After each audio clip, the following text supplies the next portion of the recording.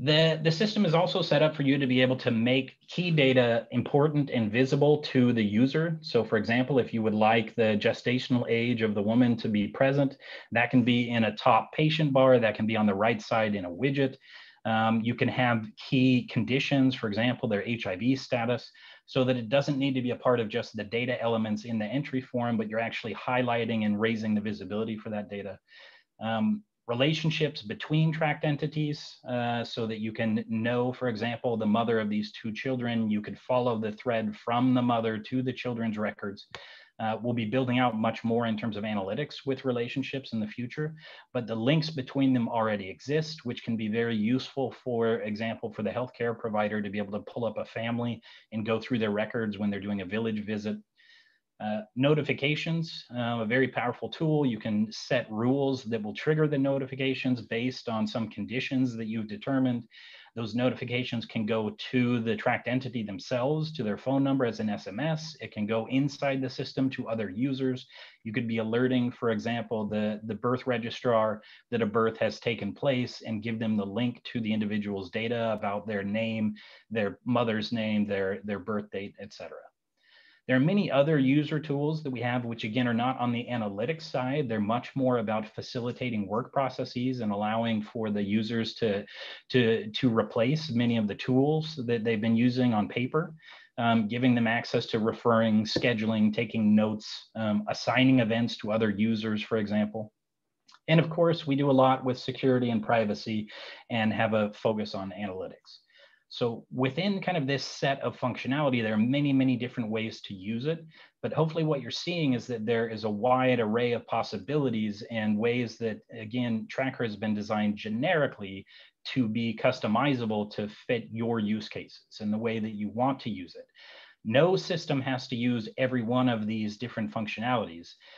But you may want to consider adding some functionality to try to make the tracker implementation that you have better suit the users or better suit your data needs or be easier to use in general. So there are many different ways that you can customize the system to fit your needs. So just giving you a quick look at some of the screenshots here, showing you over on the right that all of this is present in Android as well. You can have a single tracker implementation that's running both in the browser and on Android, depending on who your user is, where they have access to hardware or network.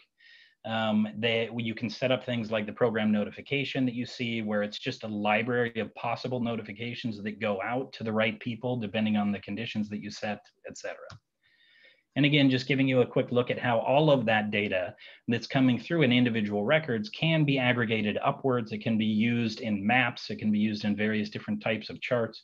What I'm showing you here are some of the examples for the standard COVID vaccine registry that have been set up. But all of the tools that you may be familiar with in the DHIS2 analytics suite through the data visualization or other data apps are available to be used with Tracker as well. And in fact, the data can live side by side. You can have a version of the data that is represented via Tracker and that by HMIS or aggregate data living in the same dashboard. Another important point to make is that Tracker is both a front end and a back end. And again, this isn't a developer's academy. We don't need to spend a lot of time thinking about what that means for front end and back end. But the idea is that you don't just have to use the Tracker app. There are many different ways that we have tried to enable Tracker to be useful for you if you have an existing individual data system, if you have an EMR, if you're using something like ODK or ComCare. All of that can be fed into Tracker backend for taking advantage of the analytics and the visualization, or for combining that data and sharing it with the aggregate side. You can also use the tools that we have available to build your own apps that are custom and serving a specific purpose that you have. So I'm showing a couple of examples here that we may hear a bit more about in just a moment. On the right, we have Laos, who's created an ICD-11 app using the Tracker data model.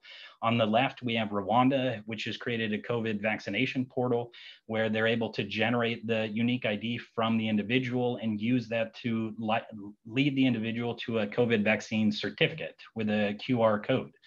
So again, don't feel like if you don't see what is in the Tracker app, if the Tracker app is either too much, it has too much functionality for your use case, or it's not specifically meeting the needs of your use case, that doesn't mean you can't use Tracker. Tracker can be integrated with your other system. You can build your own simple app on top of it that removes functionality or adds some key functionality. So there are many different ways that your system can make use of Tracker. I want to speak just for a moment about why we think Tracker is valuable and why the university has spent time and effort on building out this suite of capabilities. I'm just referencing here the first guidelines that WHO put out about digital interventions for health system strengthening. These were published just a couple of years ago. You can see from the introduction that the World Health Organization is thinking along the same lines that we are, that many of the functionalities we're describing, they're not a luxury, they're a necessity. If we're going to achieve the Millennium Development Goals, the Sustainable Development Goals, if we're going to achieve the kinds of eradication of diseases that we'd like, if we weren't going to achieve coverage of things like COVID vaccine, then there are many digital tools that are a necessity. We simply couldn't get there without them. And they listed in this same document 10 different specific recommendations for any digital health system strengthening tool. This was based on a systematic review that they conducted that looked at all of the published literature about digital health interventions and grouped them based on their efficacy and their impact.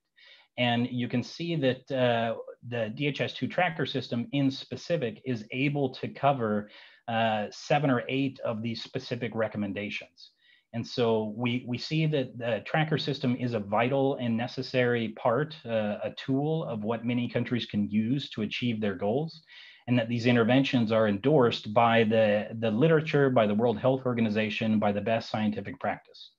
So for these reasons, we spend a lot of time trying to make sure that Tracker fits your needs, that it can be used for the purposes that you would like, and that it can have the maximum impact on the health outcomes that you're trying to achieve.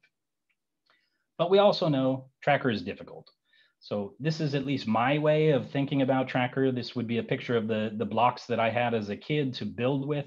You have a massive set of possibilities. But your ability to turn this into something beautiful is based on how skilled you are, which can be quite complicated. And we also know that the kinds of systems that you would like to have in many countries are complicated. You would like to have a system that links both the health services and the lab system, that is able to do referrals and find loss to follow-up. You want to send notifications. You want to be able to have all of this data be comparable across sites and with the HMIS system. So there are many different pieces. And when you're staring at Tracker as a pile of possible functionalities, it can be quite daunting. So one of the things that we work with and spend a lot of time on are these WHO Health Data Toolkit packages. So the University of Oslo is a collaborating center with the World Health Organization. For the last 4 or 5 years, we've started to put together pre-built configurations of DHIS2 for various health areas. And the way this process works is that we partner with health experts who know the global recommendations, the necessary guidelines, the data requirements, the key indicators. And we spend time with them configuring a version of DHIS2, which can be shared with the world, that meets those requirements, that covers the global recommendations, that produces the key indicators. This is made available through the WHO website, through the DHIS2 website. You can see some of the categories that we're working on. Some of these are works in progress. Some of them are already completed and being used by many countries. The packages come with not only the metadata for you to add to your system, but they also come with system design documents, guidance for the installation. Sometimes we even have included with them training materials. So the idea is to make it easier for you to approach DHIS2 and be able to use it. It's there for both aggregate and Tracker. We're of course focusing in this academy on the Tracker use. And quite honestly, Tracker is the one that maybe benefits the most from these kinds of packages, because Tracker is such a complex system to put together well. So I think of these packages more like this, rather than that box of parts that you can put together into whatever form you wish. A package actually comes with a goal in mind. It has all of the pieces that you need. If you follow the instructions, you can build it exactly out to be the thing that you want. But you also have the opportunity to leave off parts that you don't want, or to add in a different component that would be useful for your situation. So it's still adaptable, still flexible, but it's meant to make it a little bit easier for you to achieve your goals with Tracker. Just to give you a sense, right, as of our last counting, we knew of at least 46 different countries that were using at least one of those packages. Many of the countries that you represent are probably here on the board. Many of you may have even worked with some of these packages. If you haven't worked with the packages and you see your country here, you should probably be reaching out to whoever was responsible for using the package and learn from them about the possibilities for tracker packages. The tracker packages include HIV case surveillance, TB case surveillance, malaria elimination, vaccine registries, many different COVID packages. So there are all kinds of pre-built and ready to go tracker packages that you could take advantage of. That footprint of 46, if you take a look at Tracker worldwide, there's even more countries that are just using Tracker in some fashion. They've built their own programs, they've linked it to other systems, they've built their own applications. So at this point, we have over 75 countries that are using Tracker on a national scaled approach. As you can see from kind of the growth chart at the bottom, this has been a massive growth since 2015, 2016 to get to this scale. But that means that in the last 4 or 5 years, we've learned a lot about how to implement. Many of these countries have gone through the growing pains of trying to make Tracker work, of figuring out the complexities of supporting it through the implementation side. And so that's a lot of what we hope to share with you today and in the coming 2 weeks to make sure that we're giving the best practices and the best examples about how to implement Tracker. Widely implemented use cases, just putting a list up here, you'll probably see one of the health areas that you're working on or interested in. These, I would say, again, are not theoretical so much at this point. These are mostly use cases that have been implemented over and over in various different ways in many different countries. Many of those listed on this slide also have an associated WHO package with them, so you would have an easy starting point. If there isn't a published package associated with the health area you're interested in, you can always go to the community of practice and ask if anybody has covered the health area that you're interested in. Their implementation may be a starting point for you. It may be something to learn from, see how they've decided to design their system, see what the resource requirements and support infrastructure have looked like. So really engaging with the community of practice is a good idea, especially if you're starting out now with Tracker. But even if you're already running Tracker, you may be able to learn substantially from some of the other countries and the use cases that have been carried out. I was just going to show you a quick map, for example, of immunization data and what a difference this has made. We started taking a look at those countries that were collecting immunization data in 2018 and are able to compare that with January 2021. You can see that we've gone to the point where we have a fully integrated and parallel systems stopped for immunization data of 31 by January 2021, meaning that the DHIS2 system has been able to be fully integrated. Any parallel system that they were running, whether electronic or on paper, they were able to stop using, and they were able to adopt Tracker for all of those purposes. So I'm sharing these examples because I do want you to know that it's proven and very possible to run these kind of large scale implementations at this point. You can make use of Tracker to cover many of your existing needs, and that usually the difference between those countries that are successful or those health programs that are successful and those that are not is implementation and the management of the implementation. It's about how you conduct your trainings, how you provide capacity building over time, how you build your IT support team, how you source the Android devices that you're going to use. So these key considerations we'll be discussing this week will make the difference between whether you're able to make that jump into a fully realized Tracker system or whether it ends up just being a pilot that doesn't go very far. Okay, pausing here, there were a lot of questions about this. The word of the day today is immunization campaign, which is also why I showed the immunization slide just before this. As a reminder, you can find the attendance link in the Slack channel, and you'll be able to fill it out today and use immunization campaign for your word of the day. All right, at this point, I am actually going to stop speaking so much and give you a chance to hear from a number of the countries that are participating in this academy about how they are using the tracker application. So I was going to turn it over now to colleagues from Ethiopia to talk us about their laboratory reception tracker app. Do you want to share your own screen, or would you like me to walk through your slides? Hello, thank you, and we would like to share our screen if that's possible. Great. I will stop sharing on my side and you can share your screen. Okay. So, is it visible? It's still loading. Your mic, is it visible? No. Oh yeah, now it comes. Thanks. Okay. Okay. Thank you, everyone. My name is Malak Said, and I'm from HISP Ethiopia.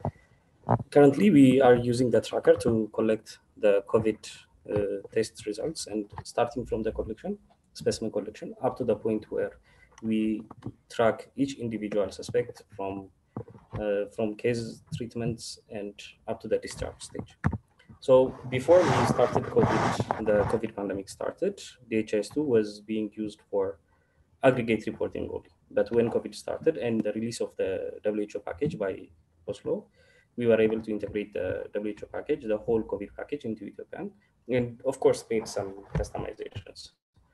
So there was, once the development was started and once specimen was coming in, then there was a months-long test campaign in the country that we wanted to collect around 200,000 samples per month.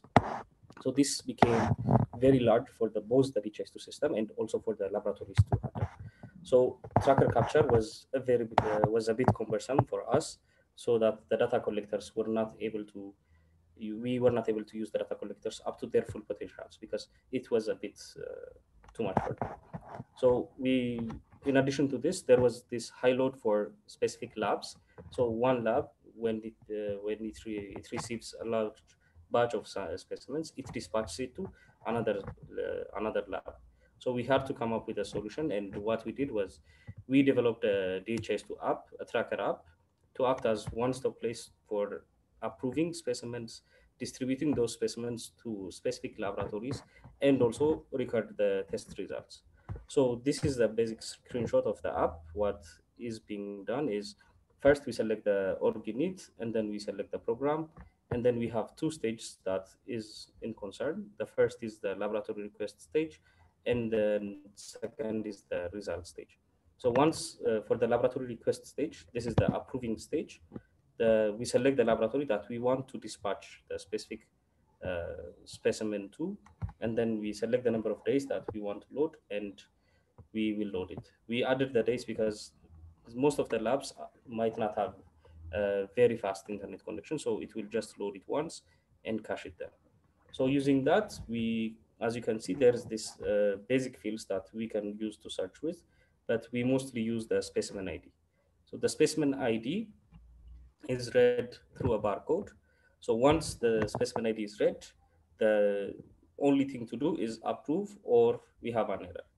This view error is added here because some of the mandatory fields might not be collected by the specimen collectors who use Android phone to collect the basic information about the specimen. So in order to send it to an actual lab, they need to fulfill every mandatory data, and once it is approved, it will be dispatched to the laboratory. So this is the very simple form that we have developed for them, and in order to provide the results, we just go to this result, to this page. So this page, as you can see, the stage is changed from laboratory request to laboratory result. So the result will just change the approve button to a drop down button where a user can select the results that he wants. So once the user selects or clicks on a result, that result is saved. So by doing this, we have tried to facilitate for the data encoders the input of laboratory results for them. So by doing this, we were able to, by now, we have about 1.7 million specimens collected in DHIS2 for the COVID, and it is being used by almost all laboratory reception clerks and result encoders across the country. Despite its objective, of course, to facilitate the distribution of patches and also to handle the large load of data being come, we also have seen additional advantage, like it's now being the main portal to capture results, and even additional laboratory requests are coming to us so that we can implement this for COVID, which was done for COVID, to other lab tests as well.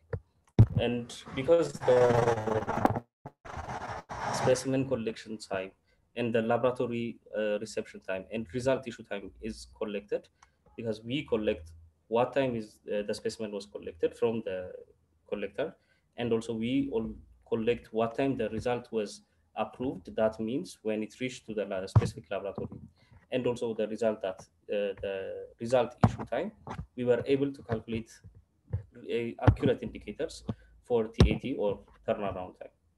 This also ensured, the app also ensured for us data completeness, because no specimen goes to any lab without being approved first. So in order to approve that specimen or that specific request, it needs to have complete data. But before the approval stage was found to be positive, we were not able to communicate to them because the result collectors might not fill all the necessary data.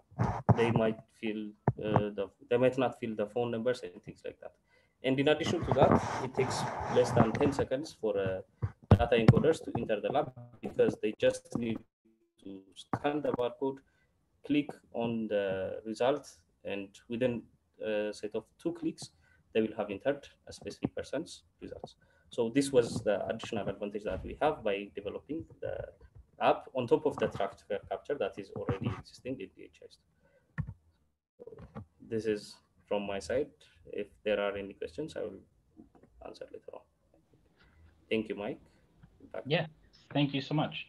So again, if you have questions, feel free to put them into the Slack. We'll have people monitoring, and they can go ahead and answer. We just have a link now. Martin has put into the chat that will take you to the questions channel. So feel free to put them there.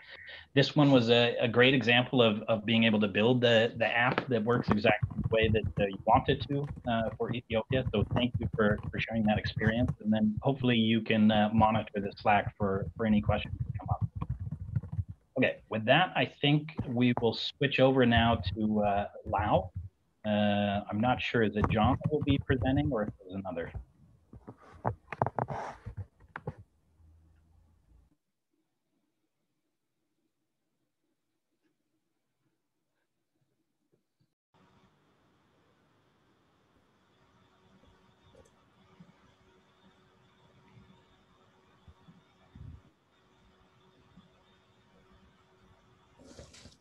Hi all, can you see my screen? Yes, thanks, John. We can see your presentation. Perfect. So I'm just going to talk about DHIS2 tracker use cases in Laos. Just a quick presentation, just a brief idea about how we are using tracker program in Laos and what it took to use DHIS2 tracker in Laos. Laos PDR is we've been working with them from quite some time, both University of Oslo and HISP Vietnam, and supporting a lot. And we started with, as normal DHIS2 starts, we started with aggregate, and then we worked on the event. And then in 2 years back, or 3 years back, we started with the tracker program. These are the different tracker programs, what we try to use. We started with the malaria case investigation program, and then the foci, and then the TB, and then the TB contact examination and the tracking. HIV ART treatment. And now, when COVID started, it was COVID surveillance, contact tracing, port of entry, and vaccine registration. So these are all the programs what we started with. But Lao, the one good advantage about Lao was DHIS2 was made as a national system, and everyone agreed that like the DHIS2 system will be the official source for all the data. So we had quite a lot of buy-in from the ministry itself, and also we did lots of work with WHO and other development partners to bring them together and see more than their only program, but also the whole health system strengthening. So what we learned from this years of Lao tracker implementation is we need a health system strengthening approach even for tracker, even for when we want to implement a simple, like say, malaria program or COVID or anything. We need to make sure that like everyone understand it is not like one tracker program. It is like we have many other tracker program will come on. So we need to talk with all the health program people and just get a common agreement, just even for patient demographic. Shall we collect first name or last name, sex, education, occupation? So we want to synchronize all the things so that like we don't duplicate. And most of the time, what we just see in many places that we have occupation for HIV, which is different. Occupation for malaria is different, and also we try to combine all the things and just say we have key common patient demographic details, which every health program should collect.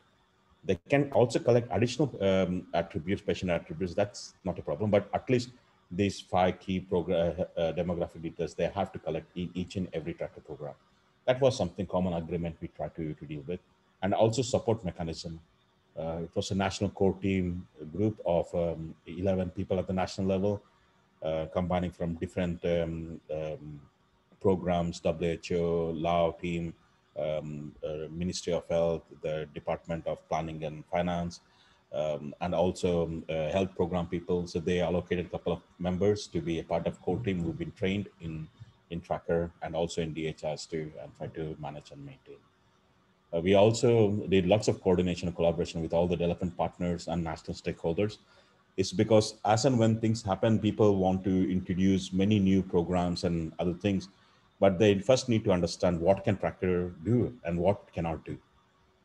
That's one of the main things. Sometimes people just come down, can you please include this particular logistic thing into your system? We just say, no, sorry, you have M supply, you have other things, please use that one. And what DHIS tracker can do is tracking a particular patient or a lab sample or things over a period of time and produce health program analytics. It is not a hospital management system. It is not a complete patient record. Even we collect patient details, but that is specific for that particular program and all. Other thing what we learned is we require quite a lot of server support and access, because like as and when things are updating and changes, we also need to monitor quite a lot on the server, the logs and other things. That was the few things which we looked after.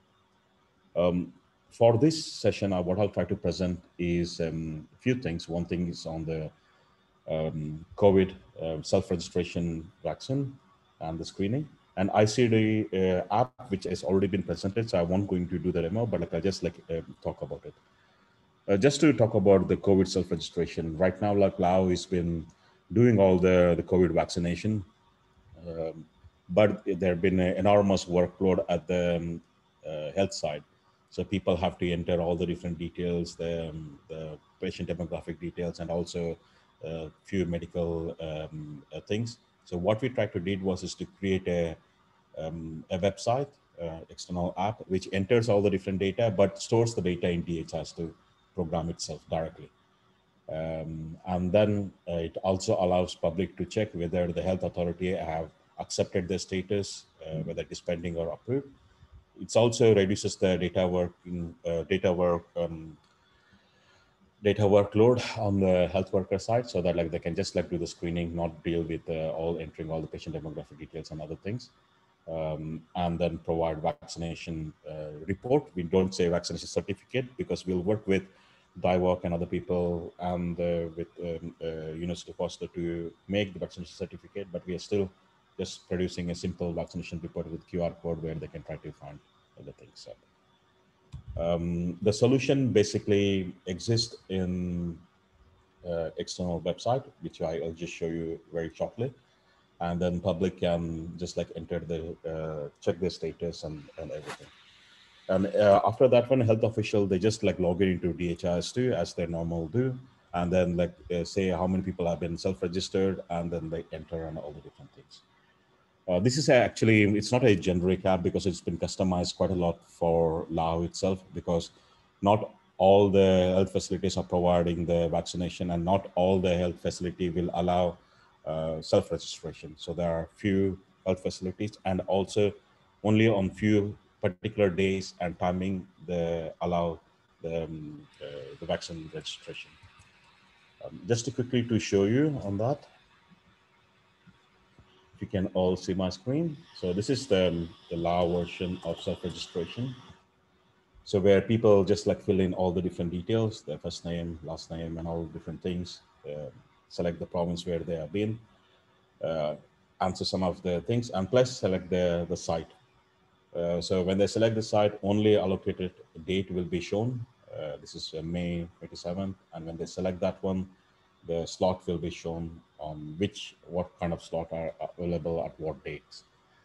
Based on that one, they can just select and register it. Once they register, SMS is sent to their phone with their ID and all, and then they can check their status. I'll just like show a few things on that.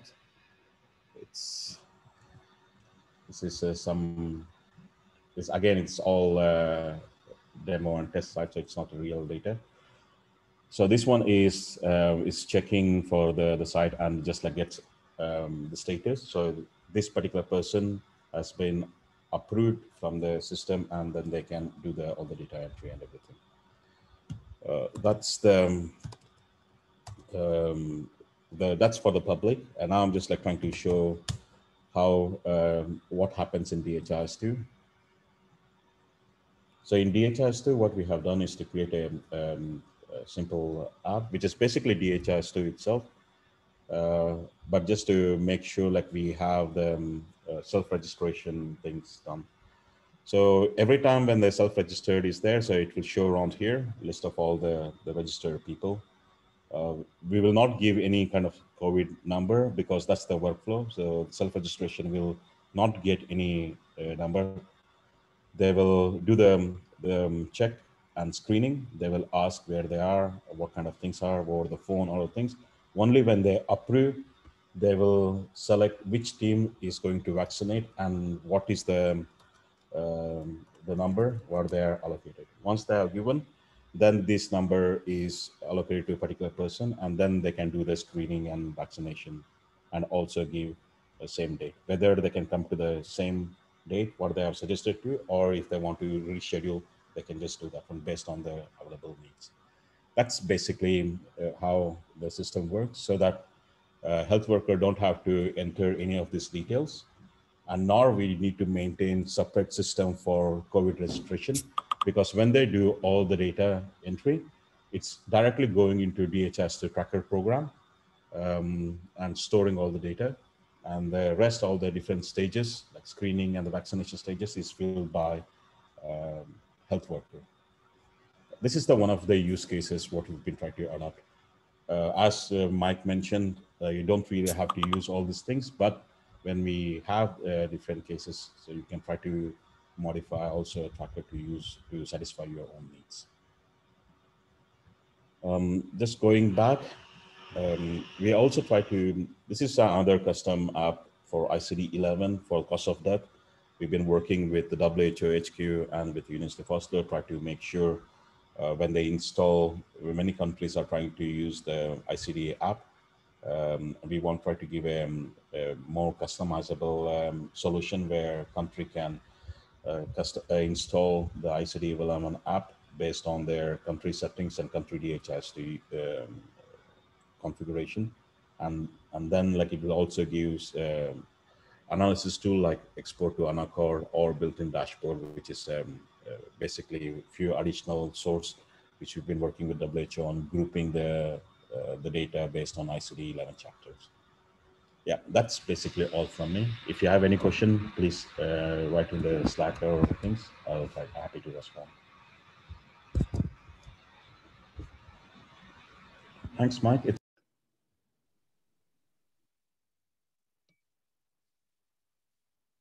Okay.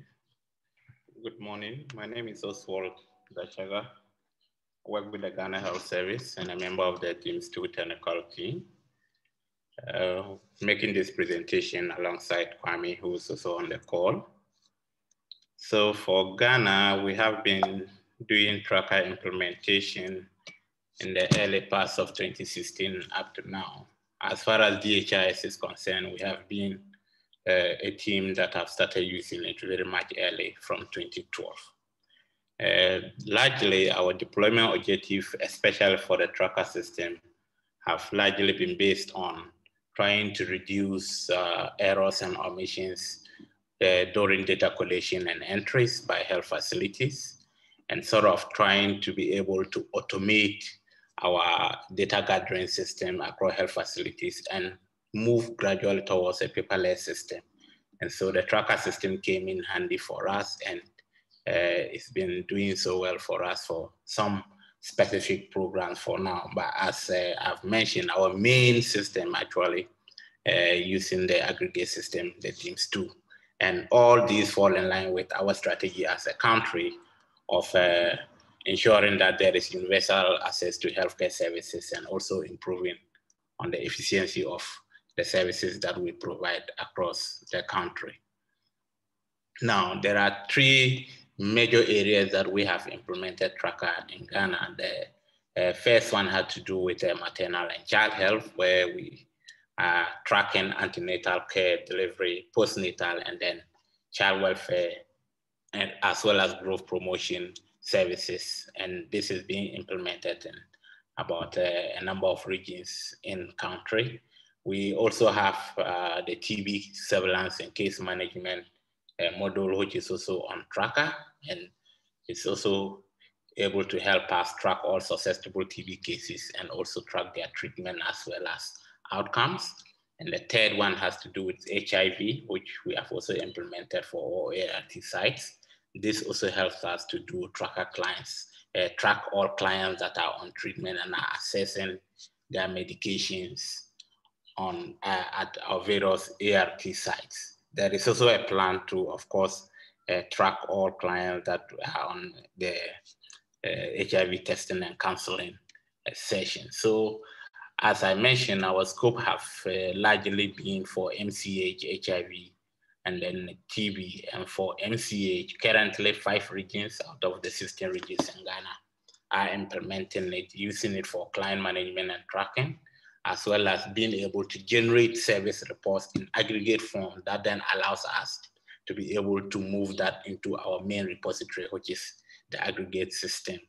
HIV is implemented in about 586 ART sites. And as I mentioned, it's also used for client management and able to schedule appointments for ART clients to come for their medication, and able to also track missed opportunities to then allow care providers to do defaulter tracing and be sure that everybody that is supposed to take their medications are able to get them on a timely manner. We also are able to generate some useful response, including clients currently on treatment and all that. And those are great outputs for our HIV program. For HTC clients, we are yet to fully deploy that, and the target is around a little short of 5,000 health facilities, and we are currently initiating processes towards deploying that functionality and area. For TB, we are implementing in about 348 facilities, and those include hospitals and district hospitals as well. It tracks all TB clients that are on treatment and also generate outcome reports as well. This, again, we are able to generate all our aggregate reports, our TB08 and TB07 reports that then feeds into DIMS2. Now, running and using Tracker for us have come with a lot of sources, but it also comes with its own challenges. On the side of logistics, one of the key challenges we've largely faced had to do with the acquisition of these electronic devices, that is Android tablets, that you'll be able to use to do a full nationwide deployment, and that has to come with a lot of funding and even their management. Then the funding for training of healthcare providers is also another critical area that you need to look at. Then of course, change management, the fact that people are used to capturing their data manually, and then now you are asking them to capture data using an Android device and all that. It comes with its own challenges. Then of course, the stability of the Tracker app for offline data capture. This, I must say, have improved largely with the recent releases of the Android app, but it still is a challenge for facilities that are not able to acquire tablets that meet a certain minimum standard. Then they have functionality challenges. Then the abuse of devices by end users, because we do know that once you are not able to control and manage these devices while using MDMs, then end users install all sort of apps on it, then the tablets begin to run slow, and that affects the functionality of the device. And MDMs also do not come cheap. So it's one area that we think that if UIO is a lot more involved, we should be able to solve that problem so that we at least restrict a lot of the unauthorized apps that get into the tablets and affect the functionality of the Android app.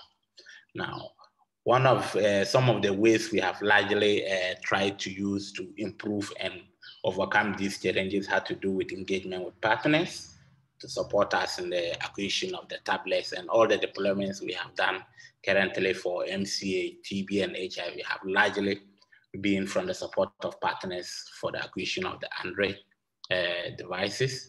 Progressive deployment instead of a one-time deployment. In Ghana, we say we do not do pilot, we do progressive deployment, because piloting usually will come with its own challenges. So what we do is to plan and move a region at a time or a district at a time and cover the entire country as and when resources are available. Another critical thing we have done is to design and deploy in such a way that it meets the needs of the service providers and communicate exactly the importance of how it can help them to enhance their service provision. And once you do that and do that very well, all stakeholders are able to get the buy-in, and the interest is built up, and they are able to help you implement successfully. As I indicated, recently the latest version of the Android app have been largely successful, and we are currently using it for some implementations, and it's so far stable than the previous ones. We have also initiated some integrating efforts, and in one of our regions, we have been able to successfully integrate the HIV e-tracker with a PCR machine for viral load tests. And so once a test request is done by the health facilities, it's transmitted directly to the health facilities that have the capacity to run these tests using the PCR machines. And once the results are made available from the PCR machine, it is then posted directly onto Tracker without a health service provider intervention. And for us, that is something quite great to share. And currently there are plans to expand it to other regions and gradually make it available to the entire country. So to conclude, what I would like to say is that the electronic systems in themselves do not improve your cost. Of course, they are good tools that helps you to improve your health service delivery and data capture. But what is critical is the human beings that run the system. And for that, we always say that you need champions, especially among the end users who will own the system and run it as if they have started it. They become a reference point where other service providers then learn from and indicate that, well, if my colleague is using it and is producing results, why not? I can also use it and it largely improves and aid other people to get a buy-in and support your implementation. So the attitude towards the system is critical. And I would say that the quality of data from any information management system largely depends on the interests of the leadership as well. If you have national leadership that are interested in outputting data in the best of quality, then of course you have their buy-in and they're able to communicate a lot more in the advocacy areas as far as getting people to accept the use of Tracker and all other systems that we are deploying is concerned. So for us in Ghana, this is what we are doing for now, and we are always available to share these experiences. Thank you very much. Great, thank you so much, Oswald. So we've had a number of questions coming in through Slack, and maybe we can take a moment to address some of those. There will be a few for you and Kwame about the Ghana one, but maybe first, if John Lewis is still on, there was a question about how you were able to publicize the availability of the self-registration tool. How was it made known to the people that they could use that for self-registration? So John, that was a question for you if you're still around with us, John Lewis.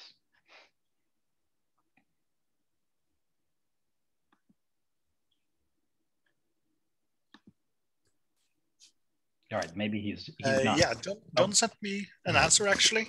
So I posted that on the Slack. Okay, great. In the question from Abdul Rahman.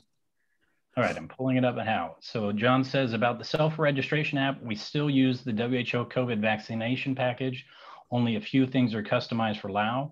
What we try to do is to remove Laos specific details and share. We also work with the Oslo team on how best we can release it. Okay, so that was speaking more specifically to maybe how to share the self-registration app that you have in terms of others being able to make use of it and maybe adapt it for their own use.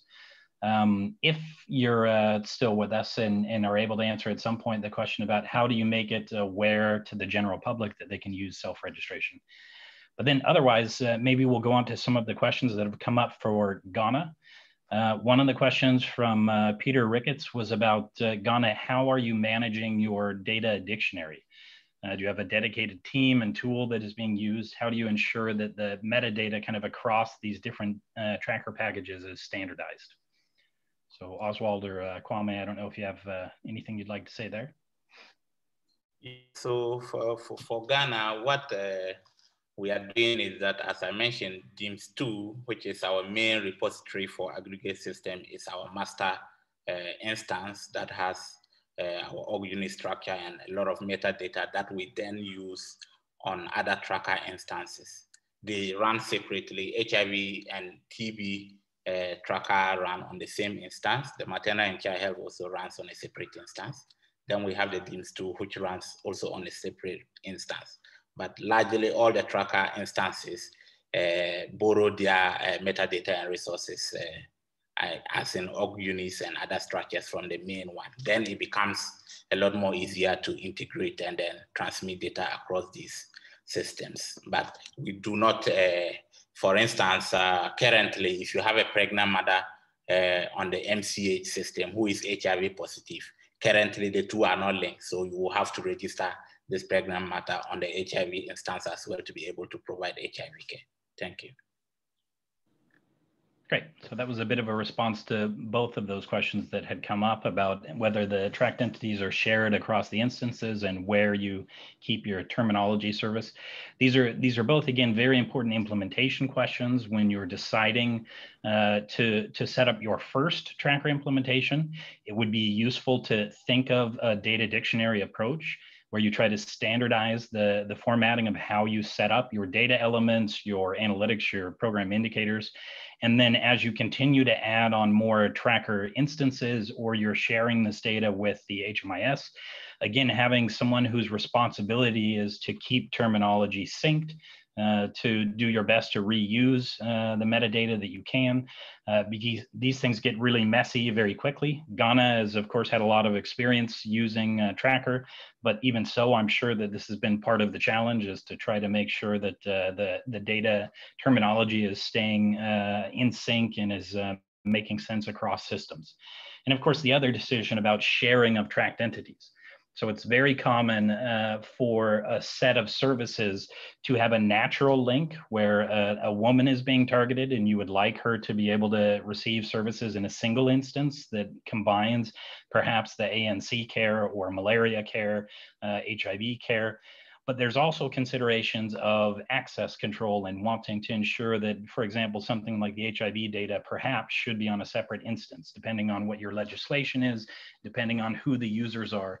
So again, many of these are implementation considerations. They don't have to be the technology consideration so much. The technology is there to share these tracked entities across programs, but it's more of a question about what you want to achieve and who should have access. Okay. So maybe at this point, Sakibo, if you're willing and ready to share, I think you were going to share your own screen.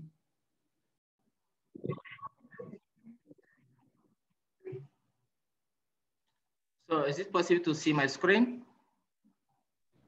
Yes, we can see your screen. It's in the kind of notes view, but we can still see the slides. Ah, okay. So maybe what I can do, just 1 minute to do it again. Okay, fine. I think now it is fine. Yes, is it okay now? Yes. Okay. So thank you, everyone. So my name is Sakibo, working for HISP West and Central Africa. So we were working on what we call the disease surveillance tracker for package team. And we started doing something with 2 countries, Mali and Togo, actually. So basically, in most of times for disease surveillance reporting, it is the same in several countries. The first thing is for them is to make identification of the cases after to make notification. But only after the notification, they can do the sample collection, going to the lab side and to have a results. And finally get the classification. But there is something important for them. It is they have to submit those information to WHO. So for Africa side, it will be WHO Afro. But something we learn from them here is those countries are still working on paper form. And most of them, after the paper form, are submitting data in APM4 for electronic data. But usually they don't do it at the end level side, but they are doing it at the central level, because a lot of people, a lot of end users doesn't have been trained on that. But something we also found is that even they are notify information into APM4, the data from laboratories have their own database. So if you go to the country now, you can find one database where you have the notification information and directly the information based on laboratory results. So actually that is one of their form. And the reform based on a PM4, it is based on each diseases. You can find a PM4 form for meningitis and another a PM4 form for AFP and measles and so forth. And the same things for the lab information also. So what we decided to do, and based on WHO recommendation, is to have what we call VPG packages. And actually we have until 9 diseases inside: meningitis, measles, rotavirus, and so forth. And actually we have only one tracker dealing with those 9 diseases, okay? And as you can see here, you will have a way to register a person. And now we have also the way to really manage the PM4, not automatically, but we design what we call the program rules for validation pattern to be sure that each countries will have the same way to deal with EPID number, since we will have to send them to WHO side. So this was something we call standards now. So we need, we are working on that. But for the formula side, you will have the way now of submitting data for the clinical information, but also the lab information also. So now, based on the tracker abilities, we can have those information in the same form, in the same database.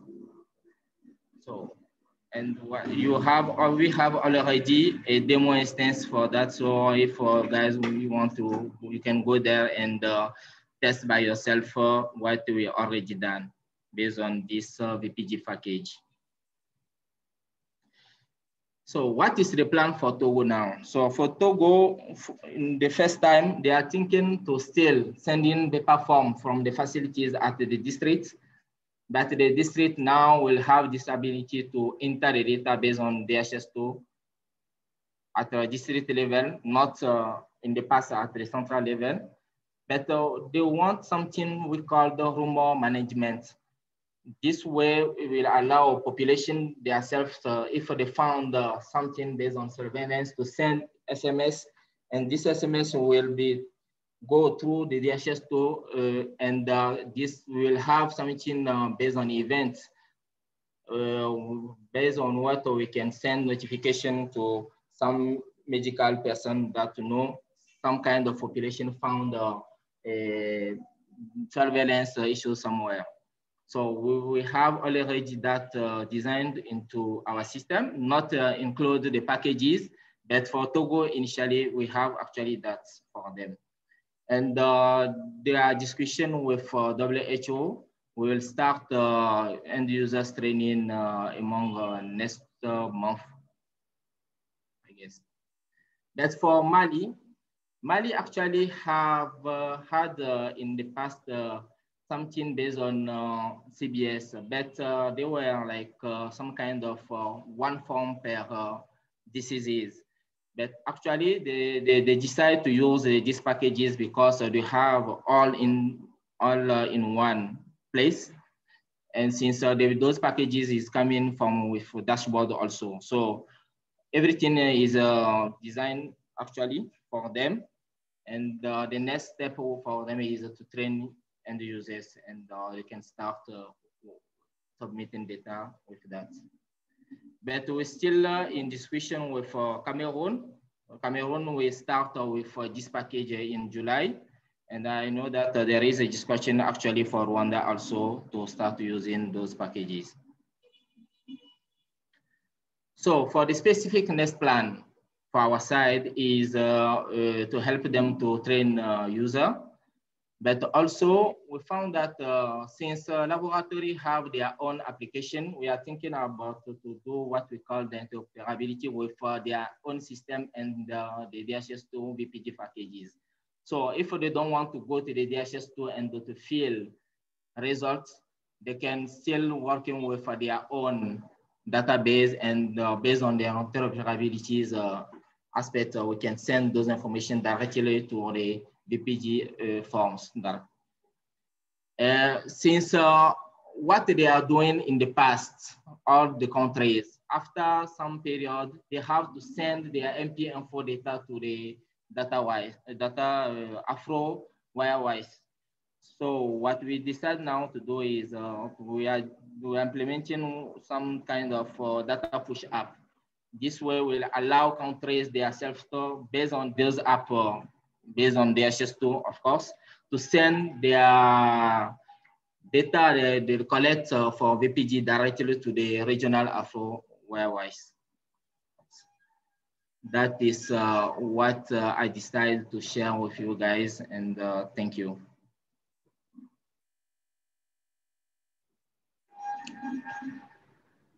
Great, thank you very much, Sakibo. Just in the interest of time, I'm going to move on to the next country quickly. But again, please do continue to put questions into the Slack. We'll answer there, and if we have time, we'll also bring up some more of the questions for the participants to speak to. But Sakibo, if you can also keep your eye on the chat, see if any questions come up for you.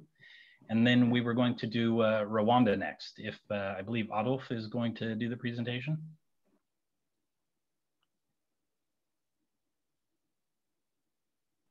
Okay, thank you very much. Good afternoon, good morning to everyone. This is Adolphe Kamugunga, working with HISP Rwanda. So I'm going to take you through about the Rwanda use case, implementing a DHIS tracker. So allow me to share my screen for quick jump to what I prepared for you.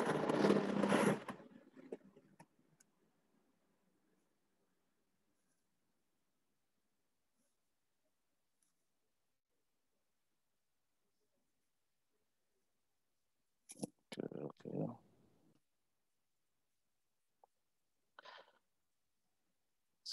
So do you all see my screen? Yes.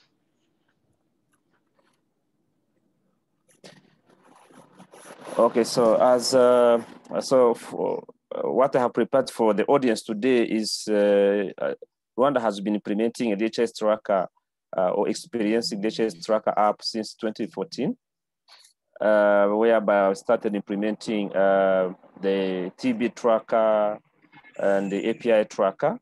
So for the sake of this experience sharing, I have prepared to share the COVID surveillance, whereby we adopted and considered the WHO package developed to support countries to monitor cases, COVID cases.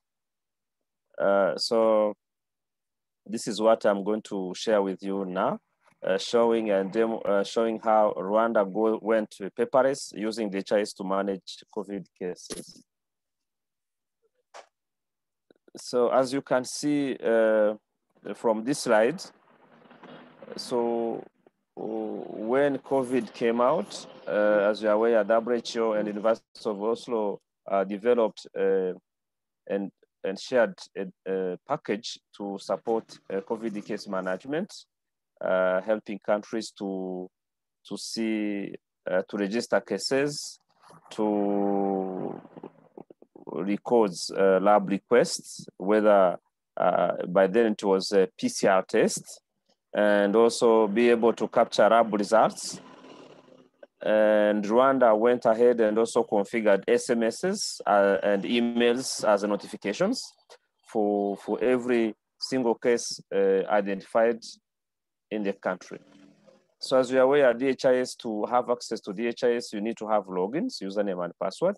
So in the collaboration with the coordination team in Rwanda, the task force in charge of managing case management, COVID case management, we came up with an idea of having a self-registration interface whereby any single traveler willing to come to Kigali or to Rwanda can have an interface to register he or herself, so that directly demographic information and information related to price details, hotel reservations are directly shared with the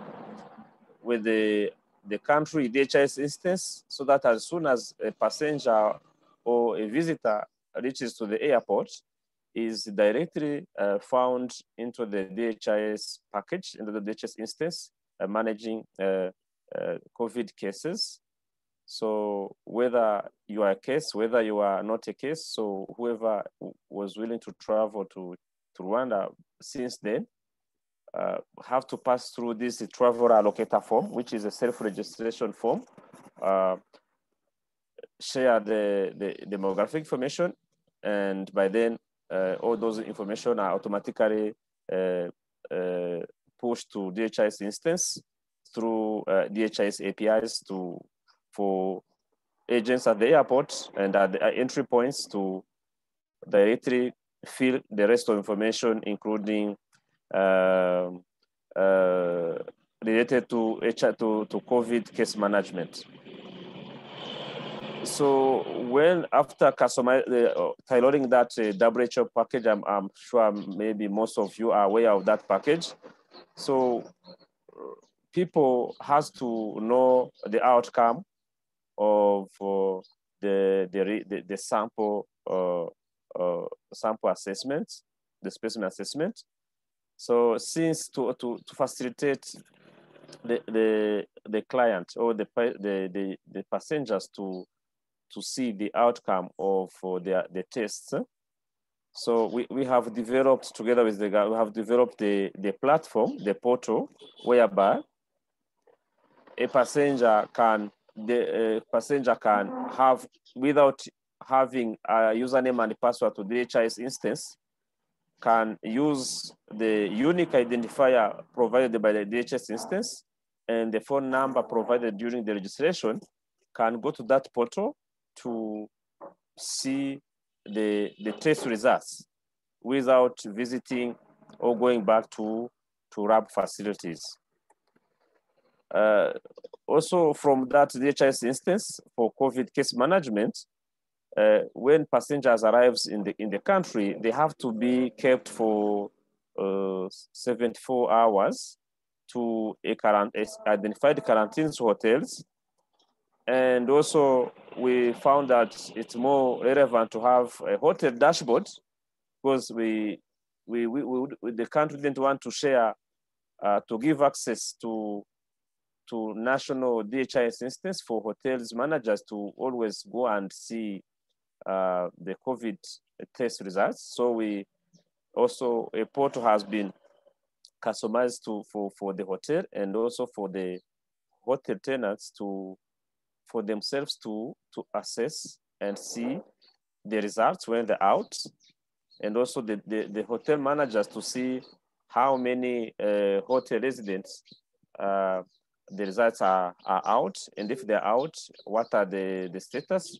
If they are positive, so they are depending on the period. So nowadays, the COVID treatment is home, unless for the serious sick people who are kept at the clinics. But if there are no major symptoms, people are allowed to be self-contained in their home until they are cured and follow the instructions given by the Rwanda Biomedical Center. Also from that the COVID management tracker, we had, Rwanda is a landlocked country, so whereby most of the goods shipping coming through roads. So truck drivers have to get a travel pass. And to get the travel pass, also they have to share that information with the regional East Africa platform. For every truck driver tested in Rwanda from recognized lab facilities, and when the PCR tester comes out negative, so that person can get a pass in a form of certificate, for that driver to transit from Rwanda to any neighboring country towards to Mombasa or Dar es Salaam ports. So the DHIS COVID registry also helped to support a number of social activities, including the e-ticketing, whereby any organizer or any provider who is planning to offer or to run any social event needs to have like the e-ticketing system to buy tickets. And in order to get tickets, so the system consult the national COVID-19 registry for the status. For the status to ensure that this person purchasing the ticket is not positive. So as a quick overview of how far the implementation is for now, and what makes this implementation more successful, there is a national coordination mechanism put in place by the government, whereby there is a national joint task force that has multiple departments. Among the others, there is a data science unit in charge of coordinating this DHIS tool-based case management, the COVID case management system. So the system has been rolled out countrywide. Over 550 public facilities and private clinics have access. Initially, the private clinics were not in the list, but as the government initiated the rapid test for COVID-19, that's when the private facility just comes in to facilitate the rapid tests across in country. But as you are aware, for the international travelers, so they are supposed to do PCR test, and it's only done in 8 PCR testing sites, also integrated into the HIS. So as we implement this COVID-19 case management package, people, even though we have been using the HIS tracker since 2014, so we had to pass through a number of online sessions to make sure that all informations are well captured into the system, and also lab results, lab informations are complete in the system for the system to generate certificates. So we also leverage on the existing e-learning platform of the Ministry of Health to make sure every data collector and every system user, whether from lab, pass the e-learning course to make sure that understands the basics to use the system, to use and capture COVID case information into the system. At this moment, with regard to this COVID case management, over 700 handsets are being used to capture information. So you understand the workload and the synchronization difficulties when it comes to synchronize outreach or to synchronize at the end of the day all tested individuals. So as I said, the package also is SMS and email notification enabled, especially this SMS notification are mostly attached to any legislation and results. So it means for if you are registered by a data collector at any facility, or if you are using this passenger locator form as a self-registered person, you automatically get an SMS and an email notifying you with your unique identification code provided by the HIS package, and also an SMS, with that code, but also with on your phone number shared. So you can get that SMS on your phone or on email. So and that in case. Sorry, yes, sorry to interrupt. We're running a little low on time at this point, and we have one more country. Do you think you can jump maybe to some of your lessons and challenges just for a minute or two? Yeah.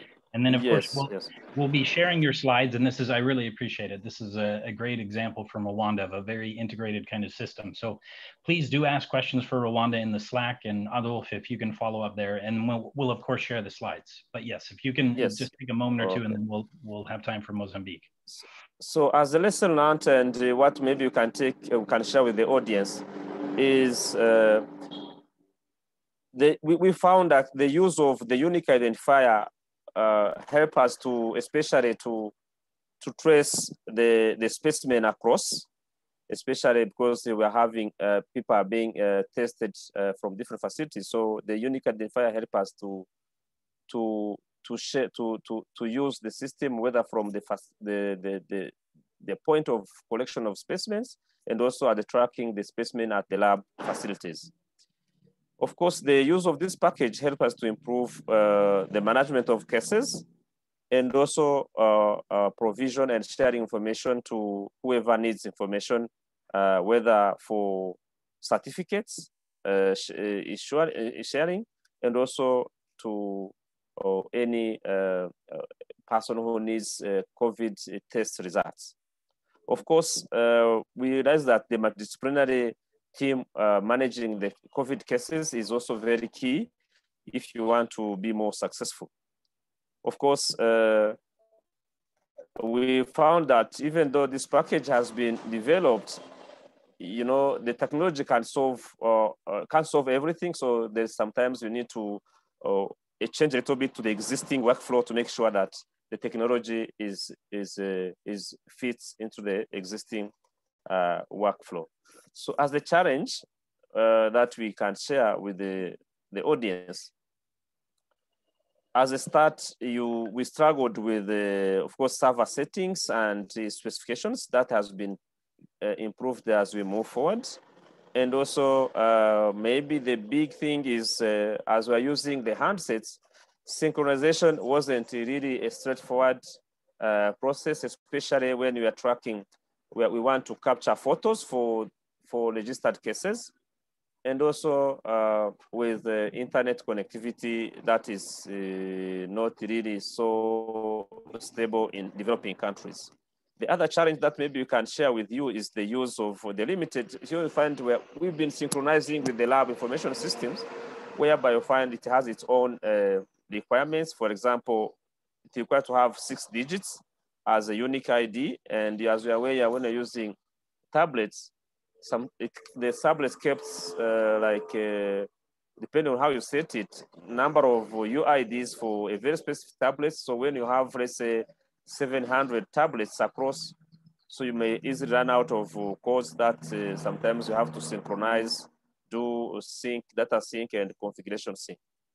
So in summary, that's what I can say as some of the challenges we face in Rwanda with regards to implementation of this COVID package, COVID management package developed in collaboration with the WHO and University of Oslo. Over, thank you. Have questions? Maybe you can get them in Slack or in chat. Yes, thank you. Thank you so much. Yeah, that's fantastic. It's always great to see what's going on in Rwanda. So yes, please do put questions into the Slack channel. Again, we will continue to answer questions even after the session ends. We don't have a lot of time left, but we do have one more country that we wanted to hear from the lessons and the way that they're using Tracker. I think Emilio is going to share with us from Mozambique. Good morning, everybody. Can you hear me? Yes. Yeah, thank you. And if you allow me, I will share the presentation. I hope you can see it. Yes, we can see it. Yeah, thank you. Yes, my name is Emilio Moss, and I'm part of the group that is based in Mozambique. But I should say also that Mozambique is responsible, the team in Mozambique is responsible for Lusophony countries. I mean, Cabo Verde, São Tomé, Guinea-Bissau, and Angola. So we've been doing a lot of work in these different places, but in this case, I will be sharing examples from Mozambique. So DHS track ecosystems here will provide overview. So the Ministry of Health has adopted official the DHS in 2015. So one year later, the ministry started to engage in DHS track implementation 6TB for tracking pests. Also, there was a development on HISP for hospital inpatient and death registration. I should say that this project here, it was interoperated with the Ministry of Justice database. During the COVID was also a SysCovid for COVID-19 surveillance and vaccine delivery. Also with integrated disease surveillance and response, leprosy patient tracking. All this implementation took place during the last, a few years after the adoption of the so that many of these implementation that are taking place and apps have been developed to support users in Mozambique. For example, ECHO, in Guinea-Bissau and Gambia, for example, for COVID surveillance, Cabo Verde, COVID surveillance and stock management of vaccine. In Angola, we are using a community health information system interoperability with the Cobo Colette. That is a system that exists in Angola. And in São Tomé, where we are currently based now, I should think that the connection today is quite okay, because this is one of the challenges that we talk a bit. We also developed COVID-19 surveillance systems and hospital management systems. We should say that in these different countries, there are kind of a pressure to provide, to include more application using a tracker. Even yesterday, we had a meeting here in São Tomé that is asking to include more areas of health within the hospital to be tracked. Yeah. In terms of objective, while some has target specific area, this track implementation, most of them has been implemented national and aimed at strengthening case-based reporting system, like managing clients of different services, tracking of patients in order to improve adherence and reduce loss of follow-ups. For example, most of these TB patient, HIV patient, should be recorded, should be remembered or reminded to come to hospital to take medication, track client medication, assess, monitor patient treatment process, history and his related data, improve the quality of data being reported. So this is a very important issue here, because there's a team who is really is working in terms of to provide the quality of data that has been circulating through this tracker system. To speed also access to data, for instance, HISP system currently is sending data to Ministry of Justice system for death notification and certificate issue. So this is what we can consider as one of the smart project within Mozambique. Patient information sharing also among different programs, health programs. So the second objective here is relate individual level data with aggregate data being reported from same facility. This is also very interesting work that we have been doing, because most of the program, they want a tracker, but if you go to the management of the hospital or the program, they want this to be tracked. Especially now that we have this immunization. Jumping to lesson, I think that's because we are dealing with many programs in different countries. So we come up really to observe that the project should be led by Ministry of Health with clear objectives, plan and available resources. Most of the countries, I mean, the team is there, but some of the countries, some of the project, they don't have enough resources. They don't have human resource that can really provide with a good plan and with clear objectives. So I think that this is one of the big challenges that we face among our implementation or during our implementation. Should also allow engagement of partner and be support to project objective in terms of coordination and collaboration, creating task forces. Most of the health programs in our countries are supported by different partners. In some cases, it's very easy for program to ask for any support, but in other countries, this support is really take time to come. And we see that in the countries or in programs, the partners are more flexible. Things are really working. Yeah. So it's very important to engage the partner in order to support these different objectives to make the project working. Capacity building is a key, as we said before. It's being supportive and available whenever support is required. So,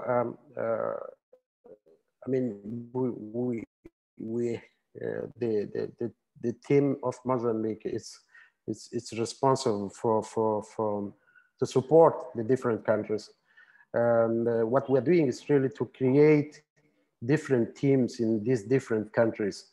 But here we're really finding a very, very serious, really this team in order to take over the health information system. So we think that this capacity building is really a key issue that should be addressed during implementation of trackers. So developing DHIS2 custom apps to respond to specific user needs that are not natively responded by DHIS tracker, like for example, site map in ECHO and Excel export in TB-DRS. I think one thing is that the core DHIS tracker is responding for some kind of a specific issue. But when we go